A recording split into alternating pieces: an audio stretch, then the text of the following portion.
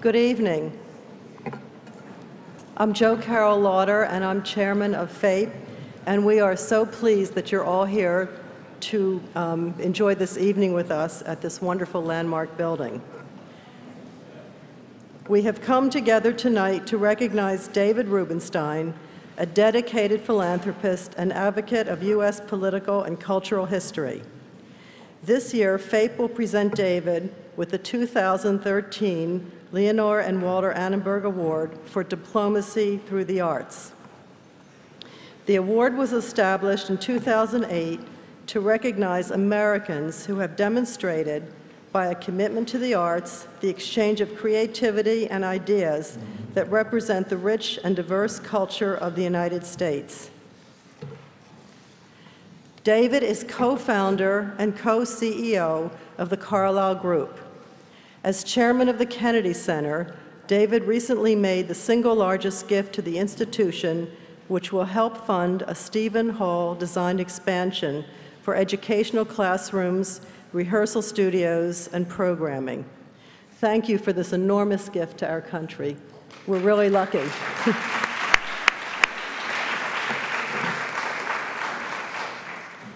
David collects historical artifacts, including original copies of the Emancipation Proclamation, the Declaration of Independence, and the Magna Carta, all of which he has donated or pledged to American institutions for public exhibition. I think that's quite extraordinary. I would also like to recognize David's wife, Alice, who may or may not be here, but she has been a wonderful friend to FAPE, and we thank her for that.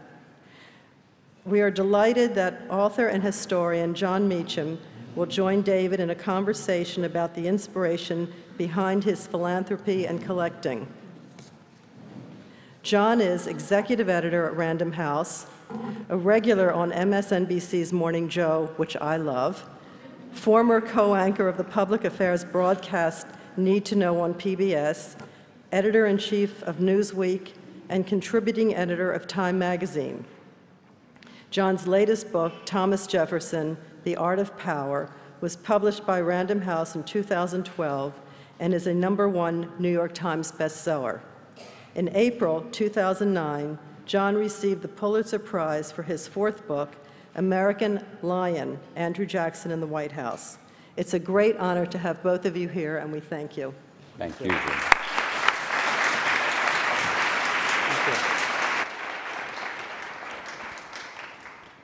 So I guess the first question is, baseball cards weren't enough? I mean, they're about as expensive now. When I went to college, my mother, thinking that baseball cards were not valuable, threw away all the baseball cards I had gathered over 16 years. So that's and Rosebud. They would be more valuable than the Magna Carta if she had just kept them. So that's right. Unfortunately, they've been disposed. So we found the Rosebud early on in this conversation. Absolutely. That's terrific. There is a theme linking what you have acquired and loaned, and that's the story of American freedom. Why do you think it is that, against all historical odds, and much of the history not only of the West but of the East, American freedom has in fact unfolded in a progressive way? Well, clearly, the Founding Fathers had a vision for the country that, in many ways, we now are the beneficiaries of. Now, of course, they were a small elite of white men who were privileged, educated, and so forth.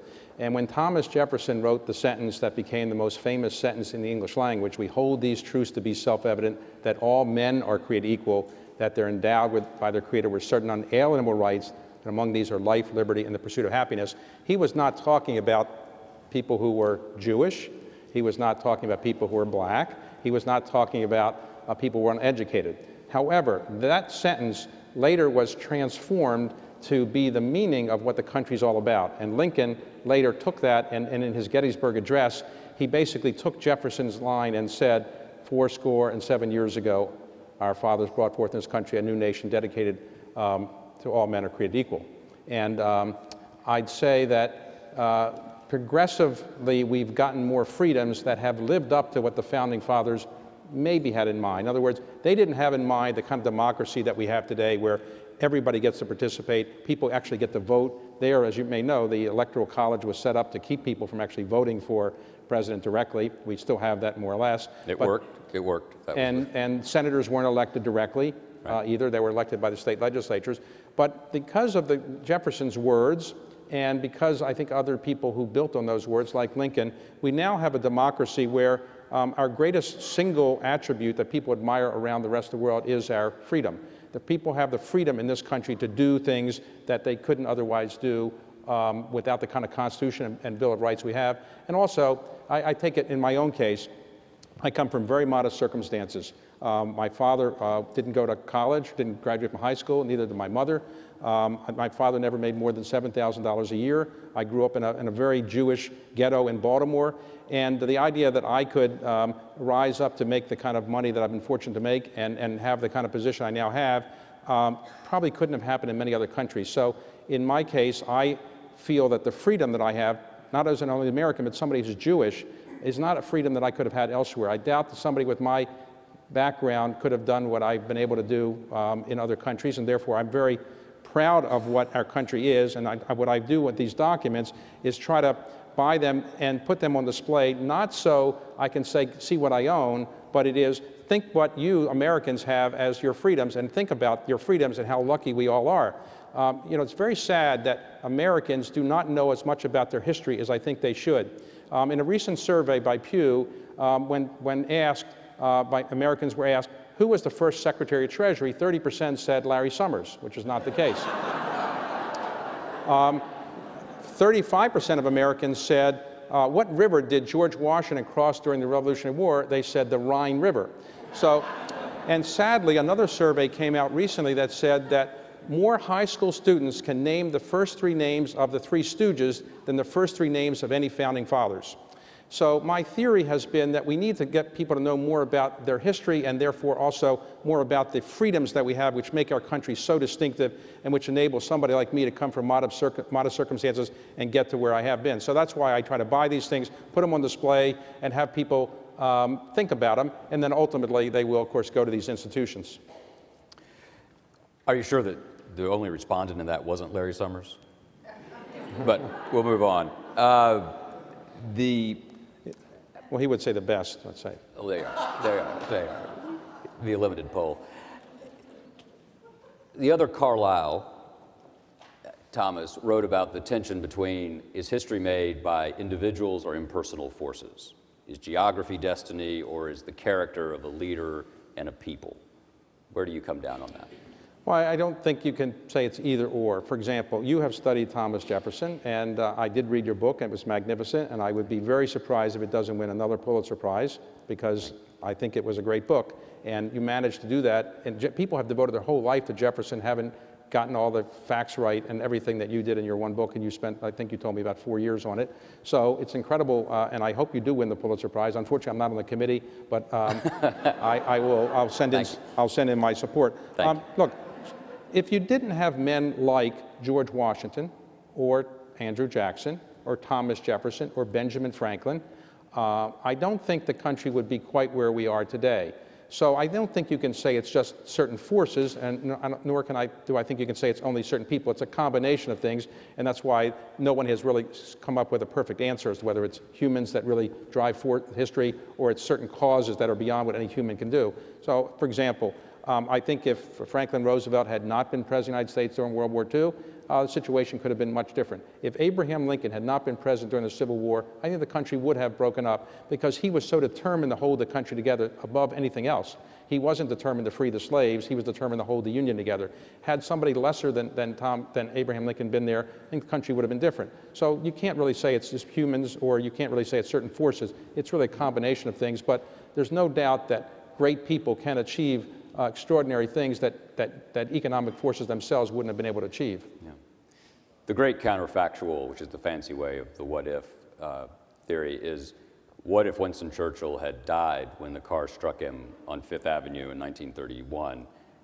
And what would have happened if the assassin who killed the mayor of Chicago, who was sitting next to Franklin Roosevelt in Miami in December of 1932, if Roosevelt had died and if Churchill had died, what would have happened at the end of the 30s and into the 40s? Or suppose the the bomb that was going off to kill Hitler had actually gone off and killed him, as came close to doing. So many of these things, and you just can't say, and that's the joy of history, is going back and kind of figuring out how things happened and how would the world have been different. We're never going to resolve those things, but I do think that history is enjoyable to me because you get to read about people and see what they did and how they confronted problems, and you often say to yourself, how would I have dealt with that? Or how could this person have done something differently? You know, we'll spend a lot of time always wondering whether if a certain president had done something differently, would the world be a better place? And really, that's a thing that we all, I think, have to think about ourselves. Maybe everybody isn't among us going to be somebody who's going to be president of the United States or be a great world leader, but all of us have a chance, an opportunity to change the world in a little bit of a respect. This is what I mean. If you're president of the United States, yes, you're going to make decisions that are going to affect everybody, and if you make the right decisions, it's going to be good for everybody, hopefully. But everybody in this room and everybody in this city and everybody in this country and everybody in this world can make some difference. You can do some things that make your community, your family, the city that you live in, the community better. And I encourage people, increasingly when I talk to students, to try to make the world a slightly better place, and don't wait until your deathbed and say, I wish I had done more with my community, my family, I wish I'd done something to make the world a better place. Take advantage of your opportunities now, and don't spend all your time trying to make money. Don't spend all your time trying to get prestige or glory or power. Spend some time trying to make the world a better place, however you might define it better. It's either with people who are underprivileged, people who need better education, people that don't have the freedoms that you have, and that's what I try to encourage students to do and young people to do when I talk to them at schools. So I try to say to them, don't just go out and try to make money, because you'll never be happy just making money. There's no evidence that having money makes you happy. Most of the people I know who are extremely wealthy are not extremely happy. Some of the happiest, I know people who aren't extremely wealthy don't believe that, but the people that I know who are the happiest... As the poorest person on the stage, I'd be willing to roll the dice. Right. Actually... a little Zoloft and a couple of billion, it would be fine. Most of the people in the Forbes 400, I think, are tortured. They just aren't happy. Yeah, that's really... And, you know, most of the happiest people I've ever met are people who are not wealthy. They're just true, obviously. Yeah. You know, look at some of the people who have staggering sums of money. They're extremely unhappy people. And in my case, I'm very fortunate. I feel I'm very happy. Happiness is the most elusive thing in life. Personal happiness is by far the most elusive thing. And all of you who have struggled with trying to how to be happy know how difficult it is. What makes you happy? Your personal satisfaction, your children's satisfaction, what you've achieved. It's very difficult to get personal happiness, and very few people who are wealthy, because of their wealth, are happy, in my view. I think people like you, who may not be as wealthy as you think you want to be, you're probably a very happy person. You've done a great number of things, and when your time has gone and you meet your maker, it isn't going to make a difference whether you had more money when you die or not. You're not going to be happier because you had more money at the time that you die. You just aren't. I'm a Southerner and a Christian, so I believe in tragedy. Okay. Okay. We may just have to agree to disagree on the pursuit of happiness. Well, I worked for such a man. I worked for Jimmy Carter. He was a Southerner and a Christian. And he ain't happy. He wasn't happy. That's a technical term we use in the South. But when you talk to students, when you talk to younger folks, you've talked about your own rise, the extraordinary opportunities that democratic capitalism has created from generation to generation. What do you think we can do about what I'd argue is one of the central tensions of the era, which is the declining household income? That we are at risk, it seems, with any fair reading of the statistics, is that we are in fact at risk of, for the first time, passing on to a generation a less well-off country that would therefore perhaps have less opportunity. It's a strange phenomenon that we have now, because historically Americans have always felt that their children would live a better life than they. Now, for the first time, surveys show that Americans don't think their children are going to have a better life, and they may be right.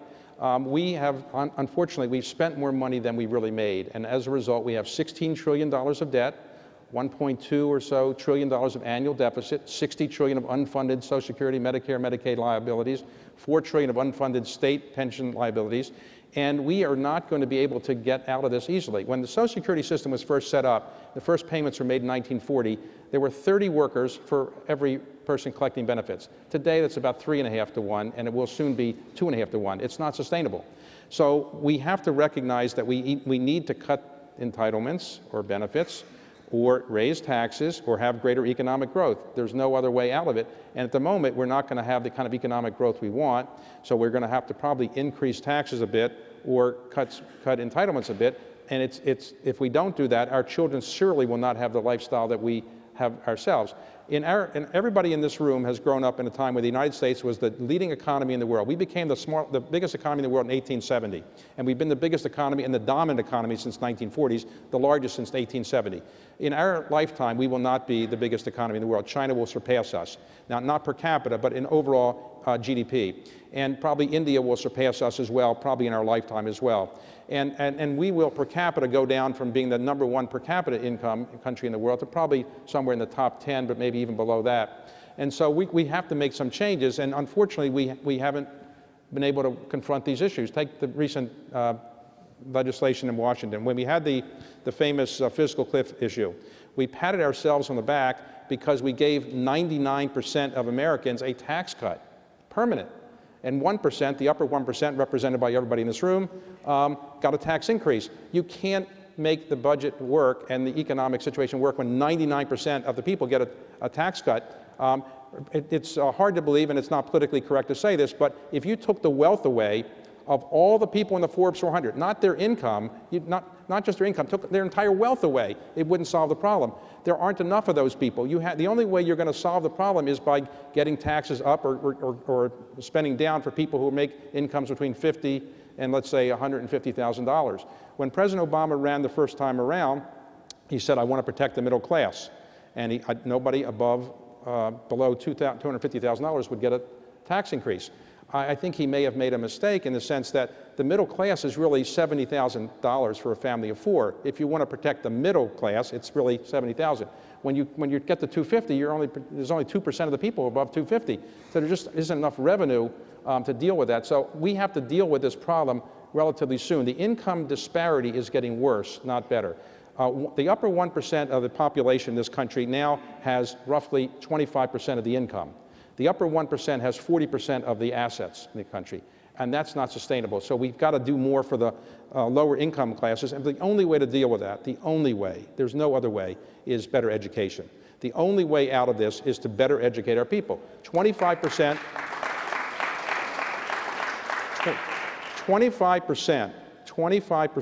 of the people who enter high school in this country do not graduate. In some urban areas, that percentage is as high as 40%. They enter high school, they don't graduate. But those who graduate are not actually in such great shape either. Last night, I heard from the chairman of the Joint Chiefs of Staff at a dinner where he said 1 out of 4 people who are theoretically eligible for military service can't get in any longer because they just can't pass the test. They don't really have the academic ability. Even if they graduate from high school, they can't pass the test. 1 out of 4, only 1 out of 4 is eligible. 3 out of 4 can't get in. So we aren't, even those people that graduate aren't really in shape to really do necessary things. And one final thing, since we're sitting in a library, one of the biggest problems we have is not just that we aren't educating our young people, and it is a tragedy that we have the finest higher education system in the world. We're the envy of the world. Everybody wants to get their children to Harvard, Yale, Princeton, or the equivalent, all over the world. But we have a disgraceful public education system in many parts of the country. But leave the system aside for a moment. Since we're in a library, 12% of all Americans are completely and totally illiterate. Not that they can read a little bit, they can't read at all. 20% are functionally illiterate, which means that they can read enough to maybe read a stop sign or a couple other things, but they can't do their job adequately because they really can't read. And more amazingly, 30% of all the people who graduate from college in this country never read another book. Never read another book. And 40% of the American families have not bought a book in the last 5 years. Not bought a book or visited a bookstore or bought a book online. 40% of all American families. So we aren't educating our people. We're not incenting them to read. It's a situation which is very unfortunate, and we're going to have to make a lot of changes if we're going to get to the situation where more people can do what I did, which is to kind of rise up from a situation where they found themselves in very modest circumstances at birth. Is there an analogous moment to the array of issues you've described where we rose to the challenge with essentially this legislative system, this a populace that is in fact bought into, inextricably linked to the benefit structure? Is there some way of drawing on the past to see what we should do moving forward? Well, one of the problems we have today is that in Washington, where I live, the Democrats and Republicans don't really talk to each other. It used to be the case that you were a great legislator if you knew how to get a compromise done. Right. Now you're a great legislator if you stand on principle and don't compromise. So the people that rise up are the people that don't compromise. Until that system becomes more functional, we're not really going to solve this problem. And we're going to have a series of every couple months, we're going to figure out whether the budget is going to be, or the spending is going to be continued through a continuing resolution or not. You can't run a company, you can't run an organization where every couple months you're trying to figure out what the revenues are going to be and what your responsibilities are. It's not a very good situation. One of the other problems we're also facing is this. We were the dominant economy for a long time. And in fact, in 1960, this country was 46% of the world's GDP. Almost half the GDP of the world was in one country, the United States. Today, we're 20% and heading down. And that's because after the Cold War ended, the countries that were freed and finally could pursue a capitalist system, they did so. And as a result, they are playing our game that we played so well for a long time. They have entrepreneurs, they incent entrepreneurs, they're growing their economies, they're not borrowing too much money, they're not promising too much in benefits, and the result is that the emerging markets have emerged. In the next year, 2014, the total GDP of the emerging markets will surpass that of the developed markets, which I now call the submerging markets, because at the rate we're going, we can't compete with China, India, Brazil, and other countries unless we make dramatic changes. They have much younger populations than we do. They have fewer debt than we do, and they have fewer entitlement responsibilities than we do. So we've got to make changes. We have to recognize that we're not operating in the world that we used to be and that we all grew up in. We're operating in a world where the emerging markets are emerging, and they have emerged, and now they're going to surpass us unless we make dramatic changes. You worked in the White House as a young man 30 or so years ago. What has changed culturally to prevent the kinds of conversations and compromise that were more familiar then than they are now? Well, you're very kind to mention that I worked in the White House, but not point out that I got inflation to 19%, which is very hard to do. Since you mentioned no one buys books, I'm trying to, I was trying to be nice because I was so depressed by that statistic. It is, I never thought when I left, when I joined the White House, I was 27 years old. I like to say that I wasn't qualified for my job. I was 3 years out of law school, but many people in that administration weren't qualified, I thought, so I wasn't the only one.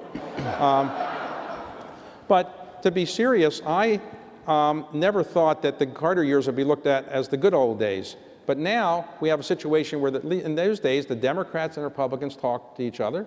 The Democrats and Republicans were willing to work out deals with each other. And in the last year of Carter's administration, we sent a budget up to Capitol Hill, which had a proposed budget deficit of $39 billion. It was laughed out of the Congress. They said, this is too high. We'll never have a $39 billion deficit. Call that budget back, and we had to send up a balanced budget, or at least proposed balanced budget. Now, we'd love to have $39 billion deficits. I think that the principal changes are these. One, the world is different because now capitalism has really spread throughout the world, and we have much greater competitors. Secondly, the Democrats and Republicans really don't talk to each other. Third, the media has changed. It's now pervasive. In those days, we watched 15 minutes of evening news, and that's all people focused on. We all worked all day to get on the 15 minutes of evening news and maybe the front page of the New York Times, the Washington Post. Now everybody's got a blogosphere, everybody's got a blog, everybody's got an internet thing that they write for or read. Everybody is 24 hours a day focusing on the news, and everybody's afraid of being criticized, and as a result, members of Congress are frozen, the administration is frozen, and nothing seems to get done because everybody's afraid that somebody will criticize them. It's different than it was in the, quote, good old days of the Carter years. So what do we do about it? Well, I wish, if I had the solution, I honestly would not be here. I would be down in Washington, presiding. Or I'd be on Good Morning Joe, where the real solutions to the world are come up with. I don't have an answer, obviously. There's no easy answer. If there was an easy answer, we would come up with it.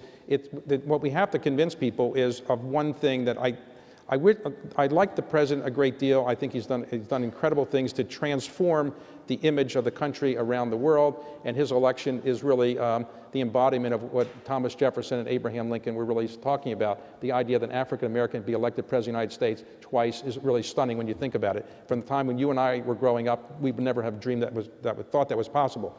But I wish the president would do one thing and use one word more, and that word is sacrifice. We have to ask the American people to sacrifice. You know, very few, and the president's not the only one, very few politicians will say today, I need you to sacrifice because we can't afford everything. Everybody has to feel some pain. So everybody's going to get a tax increase, not a tax decrease. Everybody has to pay something. But we seem unwilling to tell people, all the politicians, not just President Obama, all politicians are unwilling to use that word sacrifice. Unless we go through a number of years of sacrificing, we're not going to ever get to the point where we can pay off the debt we have and make sure our children can live in a better lifestyle than we have. Do you think it's going to require a crisis on the level of perhaps September 11th or the crash of 08, 09? We are to create a climate for that kind of? Unfortunately, I do. The way the Congress works and the president works, chronic problems are kicked down the road a bit. We just kick them down the road and we don't really solve them. We know we have them and we say we'll deal with them later. For example, right now we have all this debt. Now why is it that we have so much debt and everybody seems to be living okay? Well, it's because interest rates are being kept artificially low and the Chinese have nothing better to do with their money. If the Chinese announce tomorrow they're not buying any more of our debt and the Japanese weren't going to buy any more of our debt and the Saudis weren't going to buy more of our debt, the interest rates would go up and we couldn't afford it. We're paying about $250 to $300 billion a year in interest. If we had to pay normalized interest rates, probably we'd be paying $750 to $1 trillion a year in interest. We couldn't afford that. So we've been able to kick it down the road for a while because we're the only country that has the reserve currency. People have to use the dollar, and because people think our credit is still good despite our credit rating, and because we're still the biggest economy in the world, and maybe because we have the biggest military force in the world, people are still willing to let us get away with some things other countries couldn't get away with. But I honestly think we're not going to solve these problems until we have a crisis. If the stock market went down 1,000 points tomorrow, and 1,000 points the next day, and 1,000 points the third day, then people in Washington say we got to do something different. Last time when we had a special committee that met, there was a special committee of Congress to deal with the debt limit about a year ago. And as a result of the machinations back and forth, the supercommittee. The supercommittee was created. The supercommittee was supposed to resolve all these problems and it came up with no solutions. And the result of all that was our credit rating went, from the first time ever, below AAA. And what happened to interest rates? They went down. So members of Congress said, well, wait a second, if the credit rating goes down and interest rates go down, what's the big deal? So people didn't take it as seriously as I think they should have, that we couldn't come up with a solution. So I think what we have to do is to have something really bad happen, like the stock market goes down dramatically, the dollar goes down dramatically, before people really take it seriously. When we had the TARP problem, actually the first time Congress didn't pass the TARP legislation, they eventually did because they were scared to death. But you need something like that to scare people in Washington to get something done, or 9/11. Nobody wants another 9/11, and nobody wants any of these kind of things that I'm talking about. But I'm afraid that we're in a sclerotic situation in Washington. Unless somebody is scared to death, nothing is going to change. Now, interest rates being so low, and the Chinese still buying our debt, we can play this game for a couple more years. But there's a famous economist named Rubenstein, who is better known today as the father of Ben Stein, the comedian. And he said when he was the head of the Council of Economic Advisors, if something can't keep going on forever, eventually it won't. And these low interest rates, they can't keep going on forever. They're too low. And so when the interest rates go to a normalized, situation, we're gonna have to face the price of the music there. I can add to one of the smallest categories in our culture, witty economic remarks. John Maynard Keynes said, in the long run, we're all dead. So in the long run, all this, I still don't quite see any imminent solution to what is essentially, you use the image of sclerosis, right. What Jonathan Rauch has called demosclerosis, right. Which is that we all have some part of this. And we see the special virtue and brilliance of that program, of that benefit, right. And can't imagine why everyone else isn't sacrificing. And your question is, so? Is that presidential leadership? Is that cultural leadership? Well, there's not likely that any one person can do enough to get everybody doing what they need to do. I think from presidential leadership would be good, congressional leadership would be good, recognition in the country that we have to sacrifice. It will take a while. You have to educate people. Nothing is going to happen overnight. I think over the next 2 or 3 years, if we could educate people about the fact we can't afford our lifestyle any longer, and we're going to be sinking and submerging, not emerging, unless we make changes, I think we're not going to be in a situation that we're happy with. Our children won't grow up in an economic environment where they live the kind of lifestyle that we lived. Thinking about education in the sense you raised it a moment ago, as you look around the country, is there anything in K through 12 education reform that makes you cheerful about our prospects? Well, again, to reiterate before I answer that question, it is amazing when I go around the world, when people don't ask me for economic advice. They don't say, can you give me advice because you in the United States are so smart about how to run your economy? They don't say that. They don't say to me, can you give us cultural advice because your culture is now so wonderful? They say to me, can you tell me how to get my child into Harvard? Because that's what people want. They admire these enormously successful private education institutions, and to some extent public education institutions. We are the envy of the world in what we have in the higher education. So it is such a an incongruous situation that we have the greatest universities in the world by far. I think something like 15 of the top 20 universities in the world are in the United States. Yet we have a K-12 system that's an embarrassment to our country.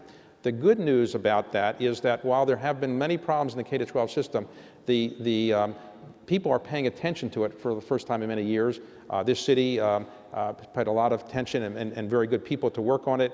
But I think the charter school movement has had a lot of success because it's gotten parents more involved. It's given parents and teachers more responsibility. I think that's been a big plus in many cities. I think movements like KIPP have been very, very good. So people are paying attention to it, but it's such a gigantic problem that I don't think overnight we're going to solve it. And again, even if we could improve our schools K-12 overnight, we're not going to quickly get rid of these illiteracy problems I referred to, or the high school dropout rates. Now, in high school dropouts, and I think this is a very important point, a lot of people have dropped out of high school and done very well in life. But generally, if you drop out of high school, you are 6 times as likely to be incarcerated as somebody who didn't drop out of high school. And you're likely to make, over the course of your life, about 1/3 of the income of somebody who graduated from high school. So people who drop out of high school are more likely to be involved in our criminal justice system, so-called, and more likely than not to have a very low income. And we have to do something about that. You cannot get the Forbes 400 people to run the country and tell everybody, the country's okay, we're making a lot of money. You've got to have everybody in the bottom doing better and feeling that there's an opportunity to get to the top. And unless we have that system, I don't think we're really going to be able to live up to the image that Thomas Jefferson had and Abraham Lincoln had for the country. But while I have you here, and I should say, when people told me about this event tonight, or people told me about this event, mostly people thought I was going to interview you, and that's why I think they all came. So, I don't think so. Because what they you want have to to know say if you is, can get their kid into Harvard. That's right. Well, actually, I did interview Drew Faust at Davos, and there was a Harvard event, and there were about 400 or 500 people there, and so my job was to interview her, and I said to her, look, everybody has in their mind one question, which is, how do you get your kid in Harvard? How much does it cost? That's the real question. That's the real question. Of course, she deflected that. But and let me ask you a question, to be serious. You spent 4 years with Thomas Jefferson, studying him. I did. Do you admire him more today than when you started your work, and why? I do admire Jefferson more because I think that unlike any other founder, we put too much on him. James Parton, a 19th century biographer, wrote that if America is right, then Jefferson was right, but if Jefferson was wrong, then America was wrong, which you don't hear about Hamilton, you don't hear about Adams, you don't hear about Washington. And so I stepped back from that to try to figure out, well, why does he resonate so much and seem relevant from age to age?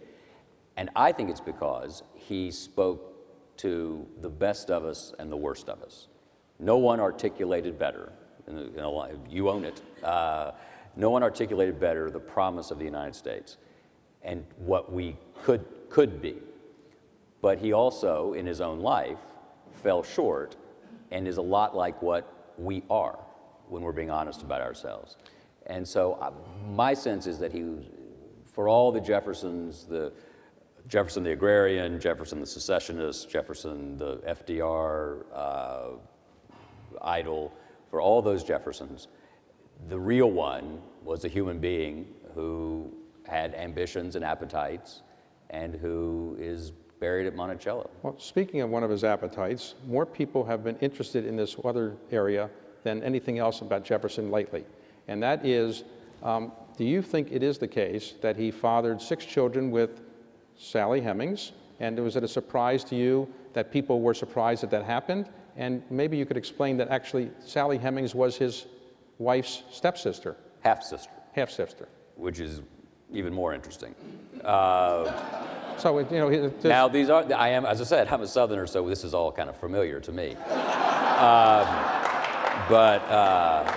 Well, you might describe his father-in-law and what this situation was with his father-in-law and how that came about. Right. I can't tell that joke. Sorry. It's this close, but not quite. John Wales was a debt collector and lawyer from Lancashire who came to Virginia. He had a daughter, Martha Wales Skelton Jefferson, Patty, who married early, lost her husband, and then fell in love with and married Thomas Jefferson in what really was a love match. He also, with an enslaved woman he owned, fathered Sally Hemings. And the Hemings family were in the odd and now unthinkable culture of slavery, a very protected family within this universe of these two families. So the Hemingses were the enslaved people who were kept closest to their owners. And my sense is, of course it's true, partly because any man as driven sexually as Thomas Jefferson self-evidently was, one of the first letters we have is of him talking about either having sex with enslaved women, perhaps servant women, or perhaps prostitutes in Williamsburg. It's on about page 6 of the published Jefferson letters. He pursued the married wife of his best friend in a kind of Smollett Richardson kind of way, leaving notes in her sleeve and that sort of thing. That's kind of like reading the Star Report in 18th century prose. So he was, and he also, Mrs. Jefferson, one of the reasons she died when she did is that she was serially pregnant. So this was a man of enormous appetite for art, for architecture, for power, for food, for wine. And he believed that sexual activity, he had a very clear medical sense that that was critical to a well-balanced life. Well, he was right. And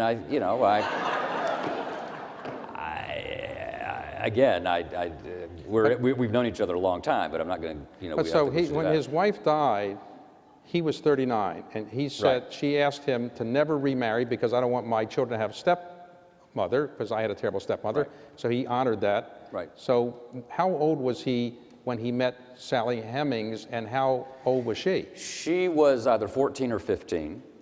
She'd accompanied Jefferson's daughter, the daughter he'd left behind, one of the daughters he'd left behind. One daughter died, and he was minister to France. He wanted, because one of the daughters in Virginia had died, he wanted his other daughter with him in France, and the family in Virginia sent Sally Hemings with the young girl.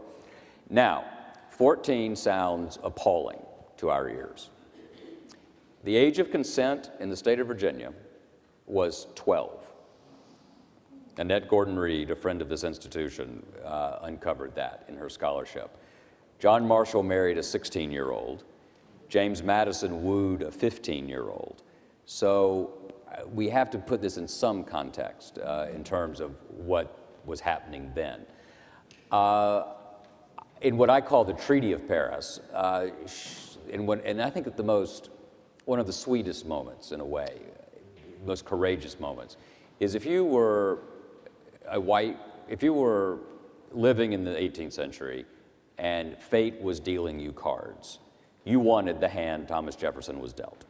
Eldest son of a landowning, slave-owning family, beautifully educated, expected to rule, born for command, tall, charming, handsome, absolutely very little except disease to come and ruin your life. If you're Sally Hemings, you have about the worst hand, right? You're a powerless young woman, you're clearly attractive, you are enslaved, and your owner has initiated or is certainly carrying on some kind of sexual relationship. They're in France, which had freedom laws, which meant that if you were a slave and brought to France, you could go to the city hall and declare your freedom. Her brother was there with her, and so she wasn't totally on her own.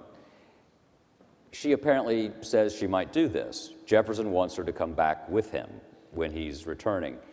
And in what I think is one of the most courageous moments I know of in the history of American slavery, Sally Hemings negotiates with him and says, if I go back with you, any children we have must be freed by the time they're 21. Now, I have friends who are lawyers who say they could have gotten her a lot better deal. But I think you have to put yourself in her shoes and recognize that as a woman who was doing the best she could with what she had. He honored that commitment, but yes, why did he not free her upon his death? He didn't want it in the paper. He didn't want it in the will. He was so, remember, for people who think that this scandals just started, I mean, one of the things I like to say in New York in particular about Hamilton and Jefferson is at least my guy didn't get shot in Jersey. You know, so that's one thing. So I think is important. He did not, in 1802, his second year as president, a huge expose of the Hemings relationship is published in the Richmond paper. So this was very much part of the political, right. There's a political cartoon with the caption, Thomas Jefferson, a philosophic cock.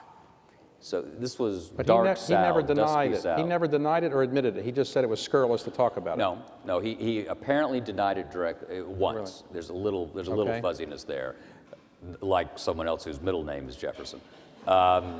There's something providential about that. But it depends on what the meaning of.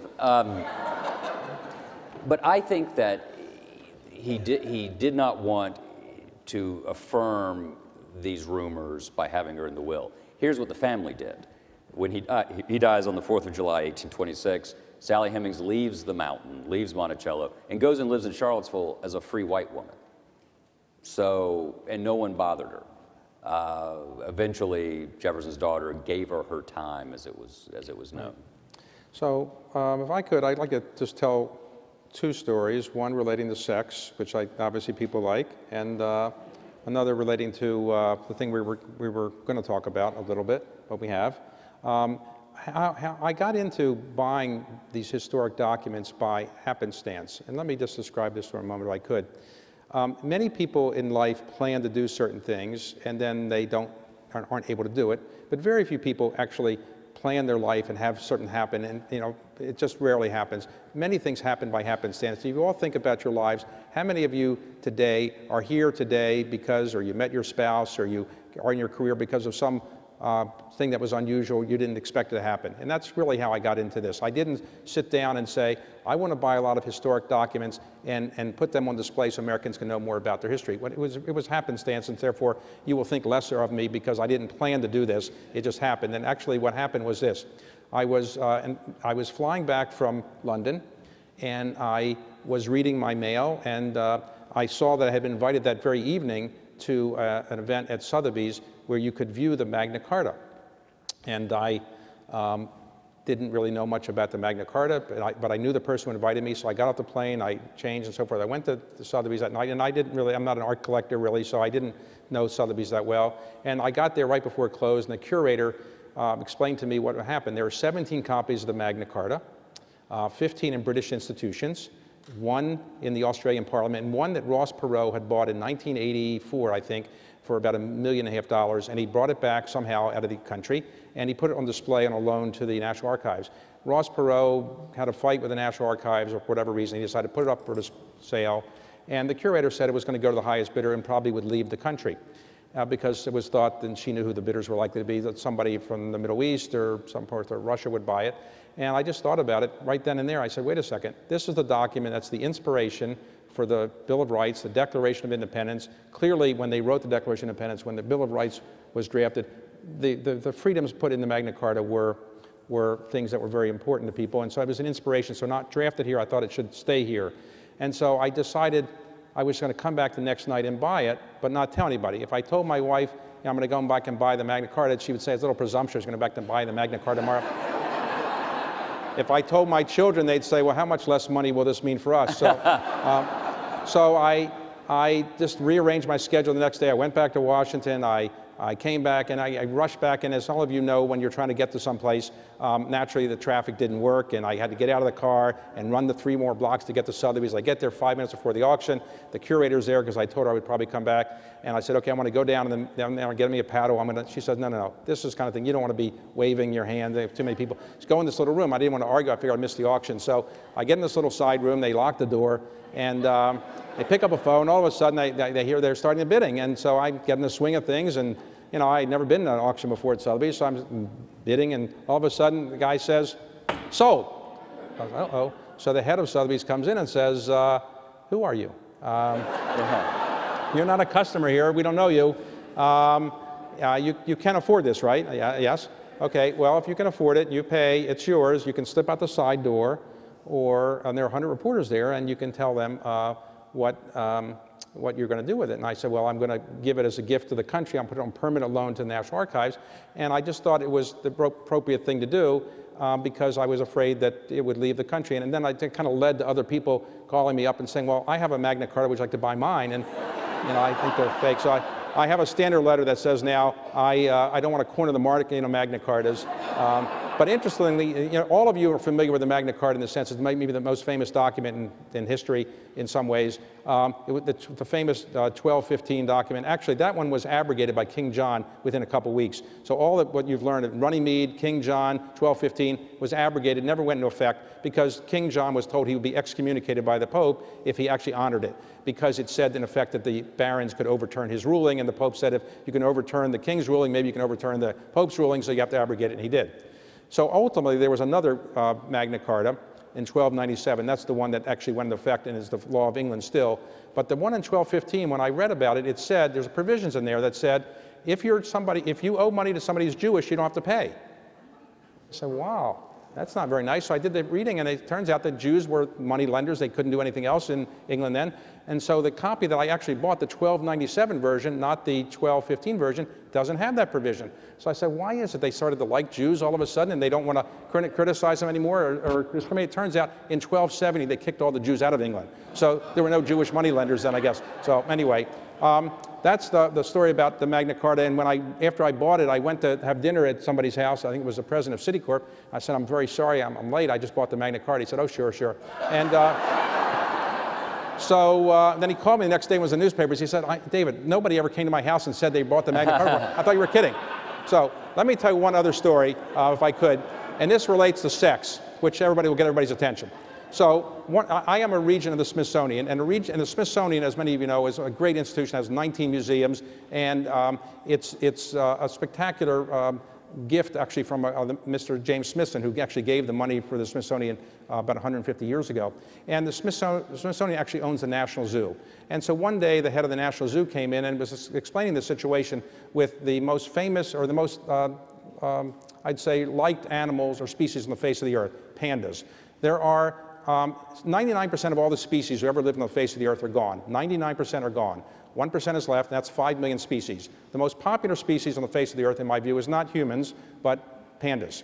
And the pandas, you may remember when Richard Nixon went to China, he brought back 2 pandas. He was given a gift by Mao Zedong. The Chinese got smarter, and later they rented these pandas. And now they rent the pandas around the world, $1 million a year for 2 pandas. And you got a male and a female, you rent them, and hopefully they produce some more pandas, but you have to give the pandas back if they reproduce. And the reason is that the Chinese do this is they're trying to get money. The money is really used to help with panda, what's called conservation, but really reproduction. And here's the problem. There are 7.5 billion people on the face of the earth. Or 7 billion people, I guess, about 7 billion people. When I was born, there were 2.5 billion. Now there's 7 billion people, and a lot of people. There are only 1,600 pandas on the face of the earth, 1,600. 300 in captivity and 1,300 in the wild. Now, why is it there's so few pandas? Well, they only live in northern China, and they can only eat bamboo, and there's fewer places that grow bamboo. But the real reason is evolution, or God, came up with a system that is very unique. Pandas can reproduce only 4 hours a day, 1 day a year. So think about how many people there would be, or how few people there would be, if humans could actually reproduce only one. And now, unlike humans, the pandas only mate when they can reproduce. Humans don't do that, but pandas do. So pandas can only 4 hours a day. So what happens in the wild in captivity is the pandas are giving off scents in various ways I won't describe about what they're ready to do, and then they get together in the wild or in captivity at the appointed time. But the problem is they're so inexperienced because they only get to do this 4 hours a day, 1 day a year, that the parts don't go where they're supposed to go, and they don't really know what to do. So the Chinese have a system where they have a system in captivity where they show movies of pandas mating, but the panda's eyesight is not that good, so they can't figure out what it is. So I analogize it to members of Congress. Pandas know what they're supposed to do, but they don't really know how to do it. And members of Congress know what they're supposed to do, but they really don't know how to do it. And that's the problem we have in Washington right now.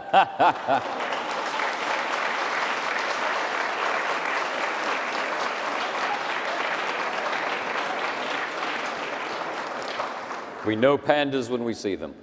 Eden, thank you, David. That was Thank you very much. Thank you. Thank you.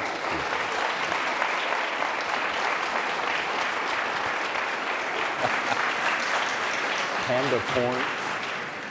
What a wonderful, interesting, thoughtful, and very funny conversation. A treat for us all. I'm Eden Rafshoon, president of FAPE, and on behalf of FAPE, I want to thank you both, David and Jon, for your time, your wisdom, your great good humor. Thank you. Thank you all. Thank you.